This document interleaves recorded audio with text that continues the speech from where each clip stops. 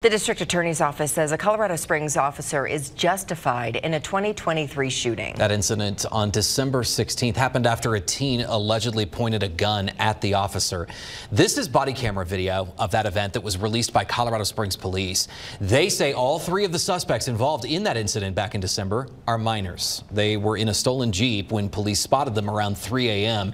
after two other carjacking attempts had been made that day. When police tried to pull them over, they took off. After a brief chase, officers were able to stop the car, and that's when 16-year-old Nehemiah Hughes reportedly pointed a gun at an officer. The teen was shot but survived.